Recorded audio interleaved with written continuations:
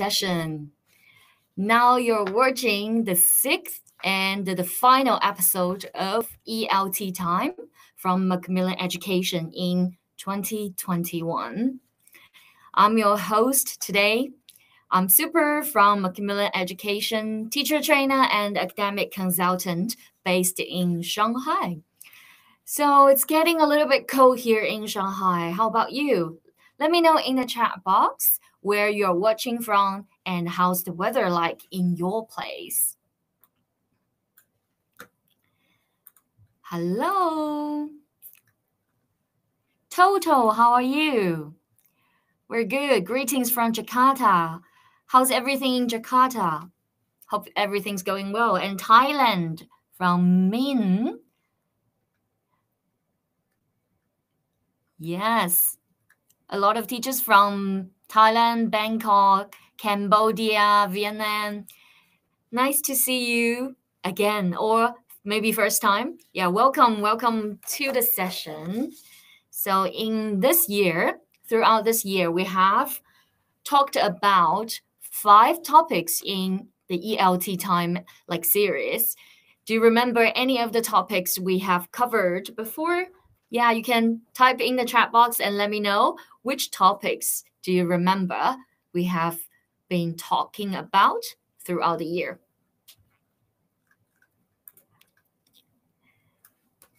We have talked about global skills, assessment, engaging large classes. Yes, that's teaching skills, right? Engaging large classes. And we have also talked about assessment, digital teaching skills. Yeah, how to teach online, how to be engaging while teaching online. And also we have talked about inclusivity, which means how to cater to the different needs of mixed ability students, how to differentiate your teaching, your materials, and your maybe assessment to different kinds of students in your classroom. Yes, we have covered 5 areas of English language teaching, and today is the 6th episode. And as you can see from my red scarf, this is a year-end special. And today we're going to focus on a topic which will bring some festive vibes to us, which is well-being. And this is a very special year-end. We're also going to reflect on the 2021, all the ELTea episodes. Together, we're going to talk about something, maybe the topics, the challenges you would like to hear more in 2022 as well. Okay, without further ado, maybe let me invite the 2 speakers to the stage. Say hi to the audience, John and Dell. Welcome to the stage. I'm here. Hello, everybody. Wow, you're very festive, Dell. Very festive today. Yes. I hope you like my my get-up. My Christmas glasses on. Nice. Wow, you've got lights on your hat. I just found a button and it kind of turns the lights on. This is brilliant. Yeah. Okay.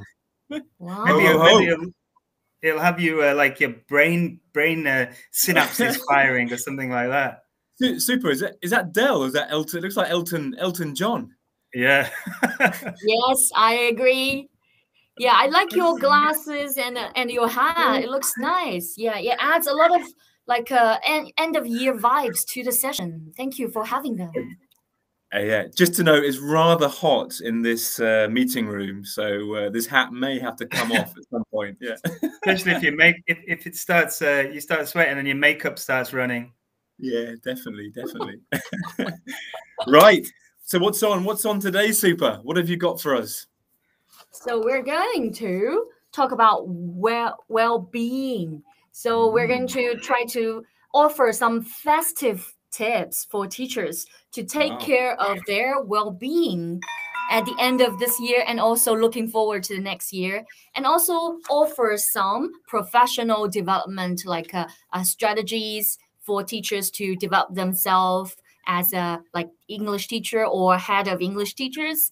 Yeah, so hopefully we're going to together we're going to bring a lot of like energy to teachers. Okay, so are you ready to start? Yep. Not are you really. going to- No, I just can't take it seriously when I'm looking at Del. I'm not sure I can stop myself from giggling. No, keep it on, keep it on. So in this year, we have actually covered 5 topics in ELT time, and we have got a lot of feedback from teachers. We received like more than 800 questions from teachers about all the topics, and more than 200 teachers have participated. 2,000 teachers have participated in the ELT time series. So firstly, we're going to maybe reflect on the 2021 and think about the most popular topics, what teachers are talking about and what they are interested in, and what we can work on more in the coming 2022 to help teachers to develop themselves. Maybe John, would you like to start with some of the popular topics and challenges for teachers in 2021? Yeah, definitely. Yeah, again, another challenging year, but also lots of positives as well. And we've learned loads of skills, haven't we, this year?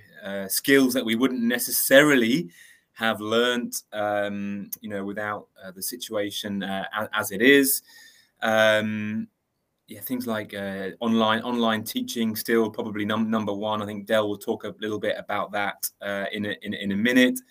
And obviously things like socio-emotional learning and help for teachers, students, well-being, all these issues are, very, very, current at the top of our list. And now some countries, I'm thinking like Vietnam is it was face-to-face and then it went back online. And a lot of places now are coming back out of online and going back to face-to-face. So that's going to be a very interesting transition back to the classroom, and it'll be quite a strange feeling, won't it, for teachers and students as well. What about you, Del? What's top of your list? Well, I've got some data that I'll share with you. This is from teachers across Southeast Asia, so in the countries that I work, so predominantly Thailand, Vietnam, Cambodia, Indonesia. Just share my. Can you see my screen? Okay. Loading up now. Let's see if it matches. Chortip Virea says most challenging is teaching online. During pandemic. Let's see if it matches. Yeah, I'll have a look at that. So you can see the 4 countries that I've been working in and looking at. Working in virtually, of course. So I had about 1,000 teachers responded to my survey, and these were the areas. So the first question we asked them: what challenges do you have when teaching? The biggest challenge, and quite interestingly, this is one of the areas that we get lots of requests for training, is engagement. And then at the bottom, actually I can't see what the blue one says, but I'm pretty sure it says technology, internet. right? Yeah, internet and tech issues. So with internet issues, that was all to do mainly with the connection, with not having Wi-Fi, not having the internet, not being able to actually physically do it. It's a big chunk, isn't it, of the pie that is taken up with actually not having the infrastructure to teach online. And then we have the teaching skills, the online teaching and interaction. And these are quite similar, I think. Teachers are having issues with getting students to communicate in an online class and being able to communicate with them. That lack of face-to-face teaching that is so useful for monitoring, for just being able to observe what students are doing and be able to do group work and pair work without breakout rooms and this kind of thing. But if I go back to engagement, I chose some of this was all qualitative data. So it was people giving me real information. And I took out all the key words and I came up with this word cloud.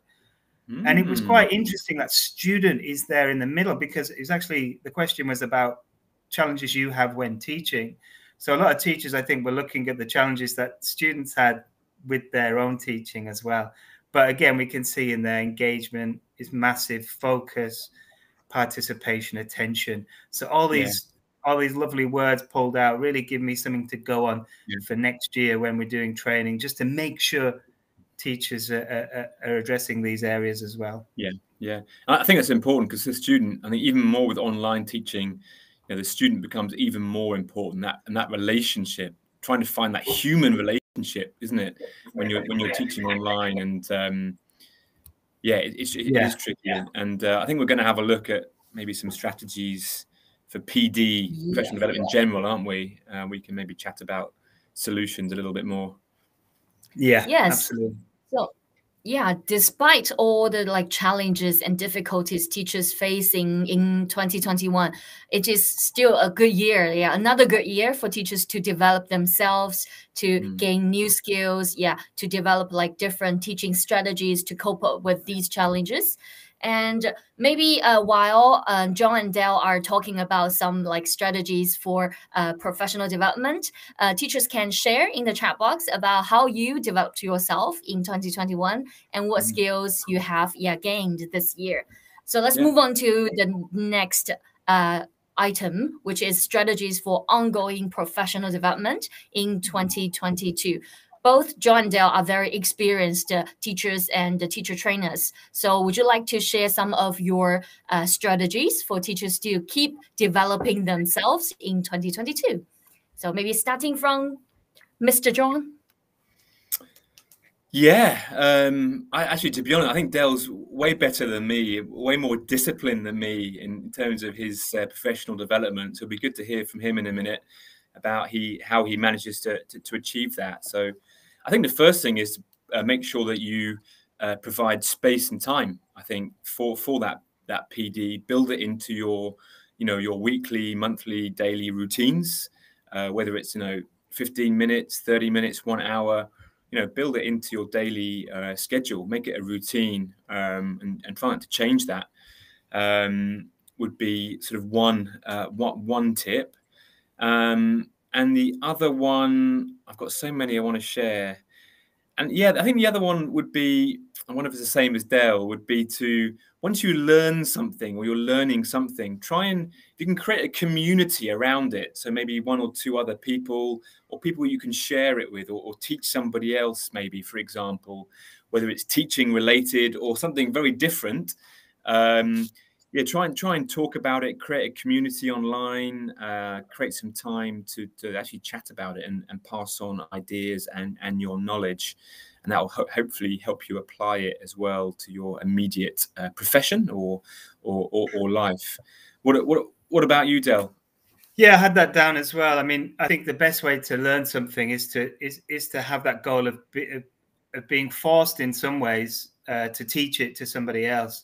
So something that we've done internally, similar to the ELTea times that you guys have attended, is have sessions with our own members of staff, and we've gone away and learned stuff and researched stuff, and then presented that to our team, and that's been really helpful and beneficial. So that would be my suggestion, and also one of the things. There's loads of free online courses out there to help you develop, loads of free MOOCs, whether it be Open Learn or Future Learn, Coursera. There's tons of stuff out there. But the problem is that a lot of people start and then they drop out. They don't have that discipline to continue to the end.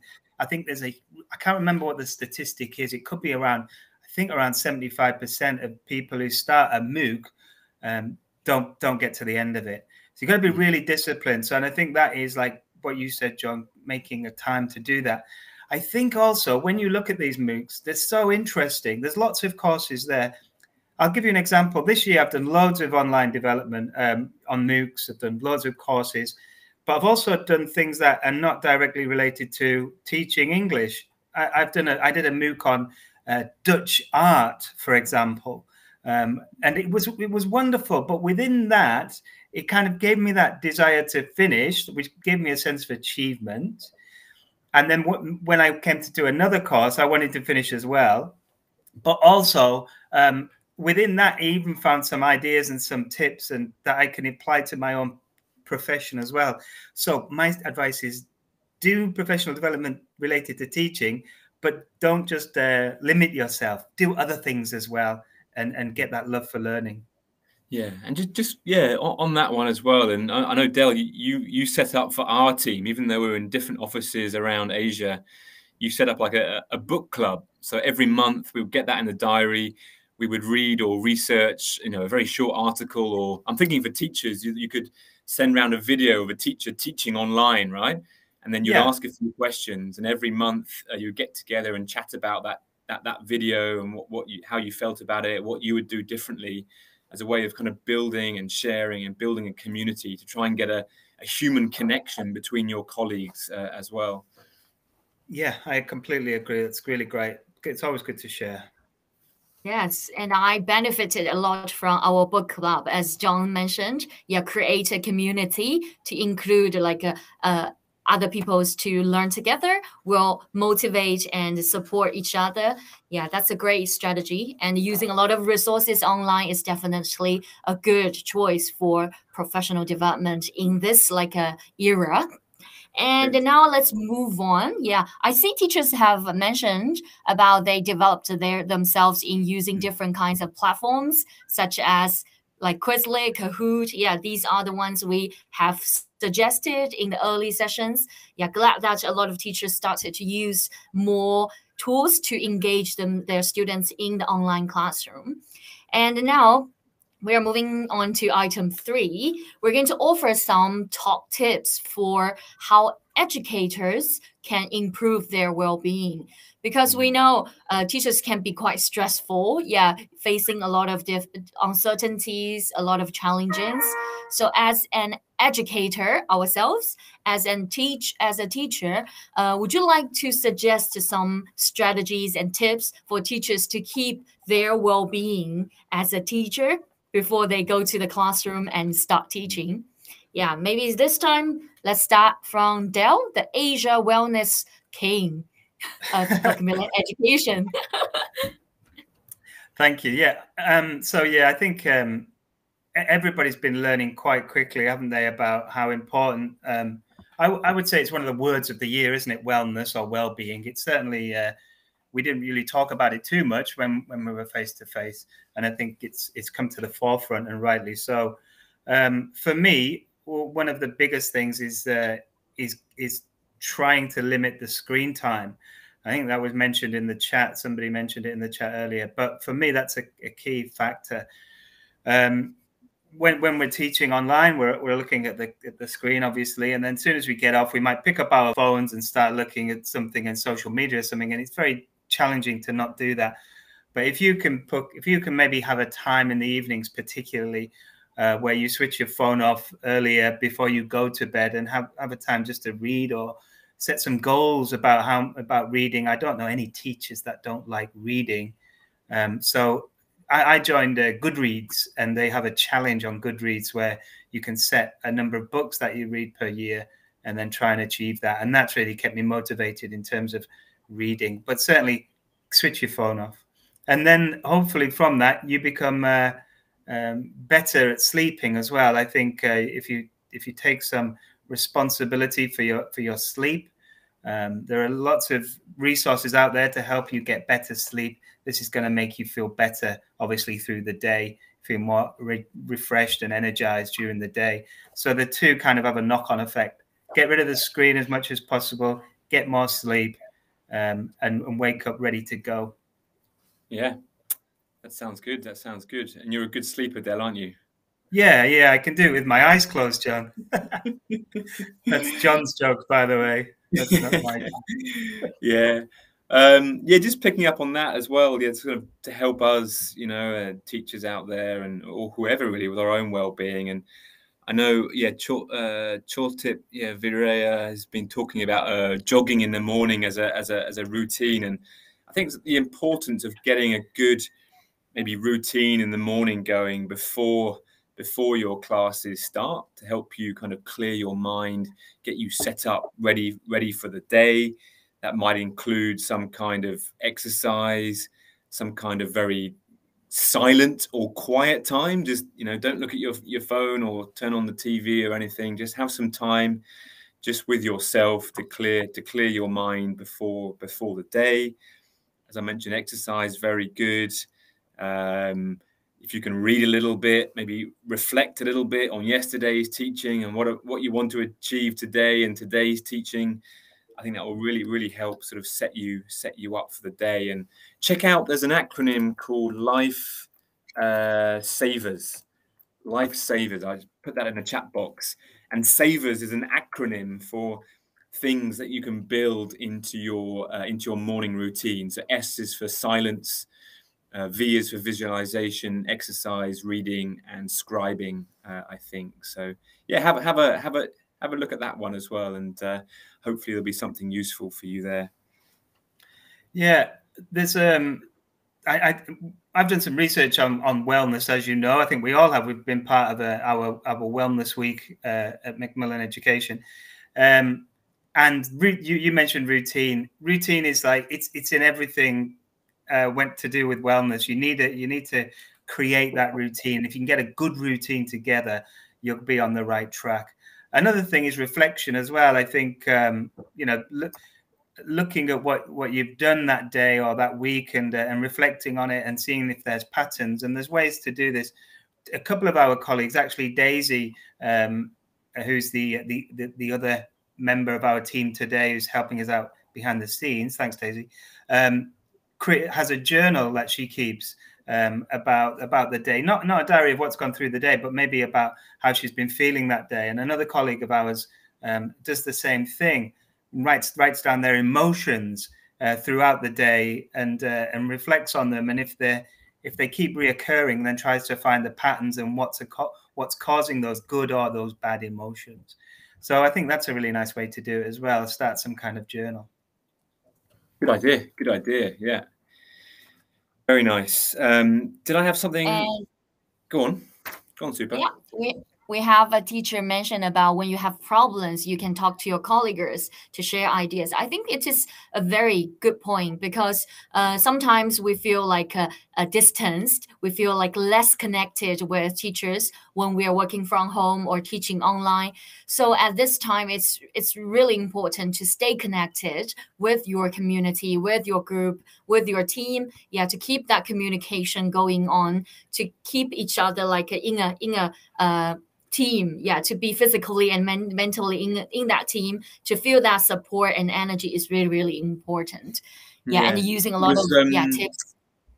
Sorry to interrupt you. I'm just going to say, no, I was reading an article this morning about who do you talk to when you have problems, in terms of your own well-being. And if only a very small percentage, this was teachers, I think in the US it was, and only a very small percentage said they would talk to their colleagues at work, other teachers or their line managers in their school. Only a few of them said that they actually would go to these people. Most people go to their friends and family first, which is kind of sad in a way, because as someone mentioned here, it's important to have an open culture, I think, and be able to talk openly, I think, with your peers, your line managers as well. So I think that's super important. I'd like to work at Narichel's school. Narichel sends baked goods to her colleagues who live nearby. Oh yeah, yeah, I know, it's pretty awesome. All right, that sounds great. Yeah, it's going to cheer me up. Okay, so thank you for the good tips for teachers to stay healthy, keep their wellness in 2022. So maybe let's move on to the students. It's not easy to be a student in this time. So a lot of issues, a lot of problems might occur for in the students group. So probably we can talk about some things to help learners with their well-being in 2022 as well. Yeah, do you have any top tips to share? Starting maybe from Dell this time. Yeah, I mean, I think they're similar, aren't they, in ways to helping yourself. If you can pass on those messages to your learners, I think incorporating it into your lesson plan wouldn't be a bad thing. So normally we do warmers at the start of the class, or fillers at the end, or closers. So having something that's related to wellness, whether it's an activity to calm us down, some breathing techniques could be useful. And just, again, bringing it to the forefront and letting students know that it's important for them to take responsibility of it. Now, obviously, depending on the age of the students, there's certain things that you can do. But I'm thinking if I was teaching primary students, you would still be able to do some breathing techniques or something. Have a look at your interaction patterns as well. When you're planning a lesson, look at your lesson plan and see how much time the children are actually watching you or looking at you on the screen, as opposed to doing something that could be done by themselves with the cameras turned off, with the screen turned off, and then putting it back on again. So get balance in your lessons so they're not always just sitting down, sedentary, looking at the screen. Give them something to do as well. So that would be my advice. John? Yeah, good. Yeah, no, nice, nice tips. Yeah, I'm thinking along the same lines, and I think a lot of these days, a lot of course books or materials for learning English will have this SEL content, right? The socio-emotional learning content integrated into the course, again, which can be super useful to bring up these kind of issues that students may have, and it's a good opportunity to have discussions on types of sort of well-being or socio-emotional learning type issues, things about how well they know themselves, who do you talk to when you have issues, and things like that. Yeah, it's super useful to have that kind of content, and creating an open, as we said, like an open culture of talking about issues is a good way. I think self-disclosure, so from a teacher, actually sort of sharing about yourself as well and your challenges as well, will sort of help them get to know you a little bit better, and help understand that everyone has issues, and sometimes issues are out of our control, right? We can only do control the things that we can control, really. So so sharing a lot about you will also sort of help, I think, build that kind of community within inside the class. And I think my final point would be just notice, like in a classroom, body language. Try and observe the students if they turn on their cameras, their kind of body language, how they're looking, etc. And you might be able to sort of tell a lot by that. And if some are not responding so well or not looking so great, maybe can follow up on an individual basis. But it's difficult to find the time, isn't it, for individual? It would be great to say, you could stay on after class for 20 minutes, and anybody wanted to drop in online to a virtual room to have a chat, they could do. But teachers are busy and they have to go to the next class and things like that. So it's quite tricky, isn't it, to find that individual contact time to deal with potential issues if you see them. I think that's why it's a good idea to make it part of the actual lesson that you're teaching. So call it, this is our we're going to start the lesson with our wellness warmer. Now, Chantip said sometimes you can't observe their feelings and emotions because they haven't got a camera on. But you can still do these activities and hope that they're taking part and participating in those activities. And by just making them aware of it, of the need to do it, hopefully, this will stay with them. Yeah. Yes, I think like integrating social and emotional learning strategies and activities into the lesson plan. Doing the teaching with the social and emotional learning skills as objectives could sometimes help a little bit with students like wellness. To support them support them mentally. To give them more energy from the teacher's perspectives. And I know there are a lot of student wellness webinars and articles from Macmillan Education that we can share later in the chat box. Teachers can go and watch some other webinars from a very experts like teachers who can support you in other aspects. And lastly, I have got Del, would you like to add something? I was just going to say, Daisy put something in the chat earlier, the Action for Happiness website, which is a calendar And I think this is a really neat idea that you could use with your students as well. You could go through the calendar with the students. The Action for Happiness calendar, you might need to adapt it for your level of learner and the kind of tasks, but I think it's a really cool idea. And you can also maybe choose one for homework that students do, one every week or every month, and they have to maybe reflect or write about what they did, and they're really neat. There it is. Thanks, Tracy. And lastly, I've got a very nice question from teacher Tui from Little School in Ho Chi Minh City of Vietnam. Tui asked about, as a head of English, what am I able to do to support my teammate overcome the difficulties of COVID-19 situation in general and be well prepared for the unpredictable risks? Yeah, would you like to have some suggestions for teacher Tui in Vietnam? For Tui, yeah, thanks Tui for the question. I'm not sure if she's here today. Let us know, Tui, if you're in the room. But yeah, I think managers, line managers, directors of studies, academic heads of school, often their job this year is, it's usually to manage teachers, and maybe they're used to managing individual challenges as well. But I think this year has been a lot more challenges for them as well. So I think, like we were talking about with the well-being for educators, if they can create that open culture, that sort of sharing issues and problem is a positive thing, would be good.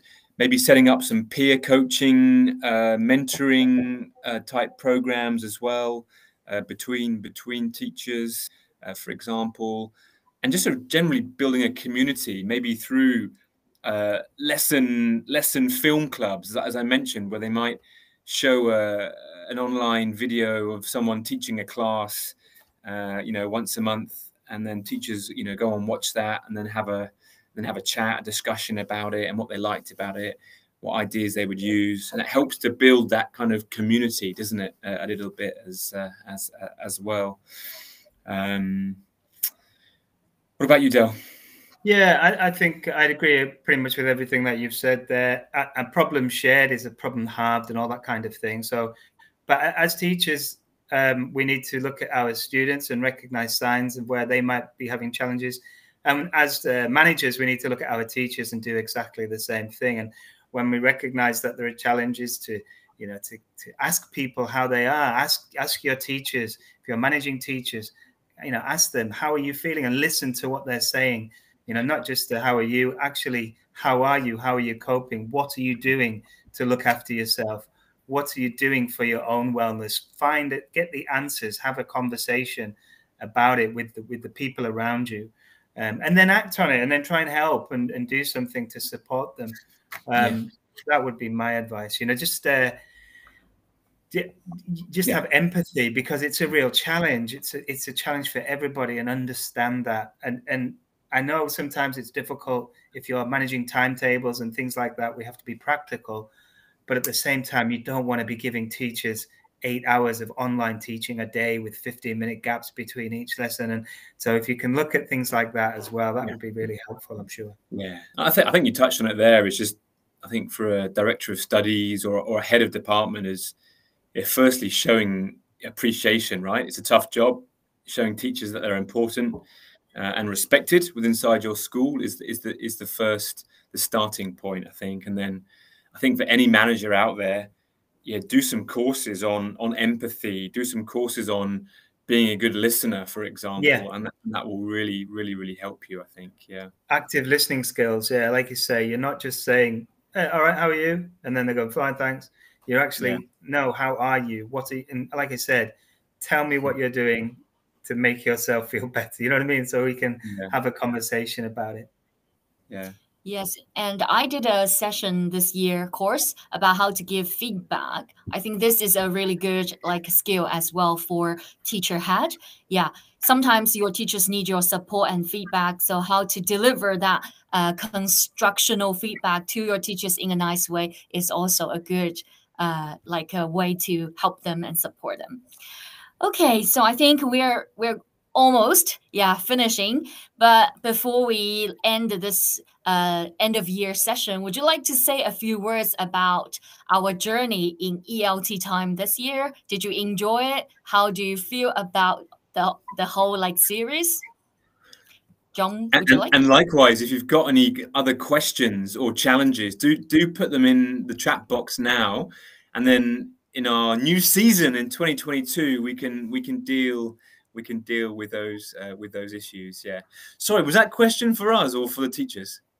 For you too, yeah, and the teachers, your feedback is always welcome. So please share some of your feelings about ELT time as well in the chat box for reference in 2022.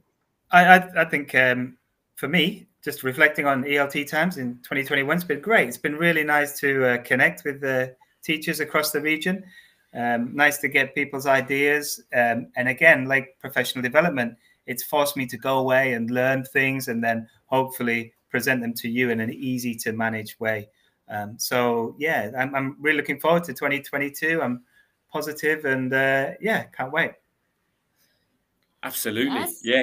Keep learning and remember the positives, right? Remember what you've learned. And if you don't remember, then think about it, write it down, all the great things that you've learned, what to do this year and how you've got out of your comfort zone, for example, all the great things that you've learned. And when you look at that, I'm sure you will see or you'll be quite satisfied of your achievement, hopefully. So yeah, keep on learning. And we look forward to seeing you again in 2022.